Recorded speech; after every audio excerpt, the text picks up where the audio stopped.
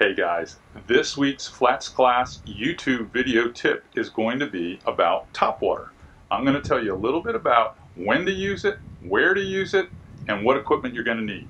Stay tuned.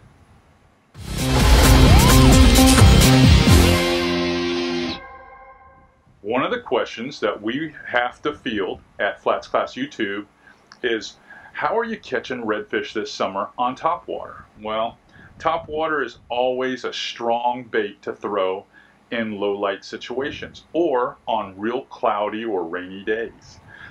This season I've been throwing it mostly at first light when the water's the coolest and the fish are the most active. So if you're thinking about throwing topwater plugs, you really need to focus on throwing nighttime, first light in the morning. If you've just had a thunderstorm or you've got some light rain where you've got muted light, that's an excellent time to be throwing topwater. So I want to share some basics of topwater plug fishing that you're going to need to know. One of the questions that's asked often is, what length rod do I need? Well, there's a lot of variables there. I prefer rods between 6 foot 8 inches and 7 foot long. You want a rod that's comfortable so that you can work it in a downward twitch motion or from one side or the other. You don't always have to work the rod up.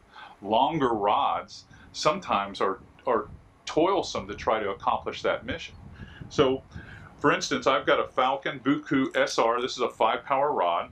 This is 6 foot 8. I've got it with a small bait casting setup here, but you could throw this on a light spinning rod as well, and you're going to find a lot of 7-foot rods will accomplish that. You're also going to notice that when I'm throwing a topwater lure, I'm throwing a very short leader. The key with a short leader, guys, is the fact that if you have a long leader, you're going to get a belly like this in the line, and it's going to dampen the action of the plug. So you don't want 3-4 feet of fluorocarbon leader.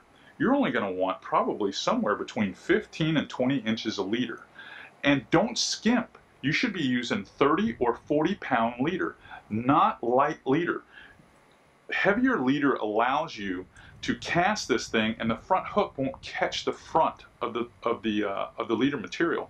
The other thing you're going to notice is I like to use a loop knot. The loop knot gives me a lot of side-to-side action with my bait where I can just jump a little bit of slack in the line and I get maximum movement with a walking bait. Those are the keys to topwater plug fishing.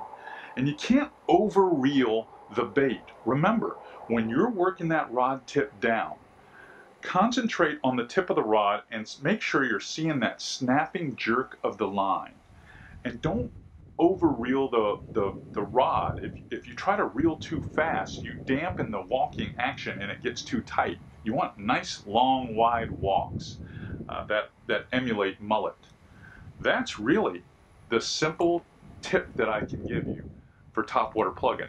Now, the last thing you really need to know is when the fish comes up behind the plug, don't get buck fever and try to set the hook. I never set the hook on a topwater plug. I work the bait, work the bait, work the bait. When the fish eats the lure, I just come tight, I pull tight, and I reel down on the fish. That's it. I hope this helps your topwater fishing like it has mine.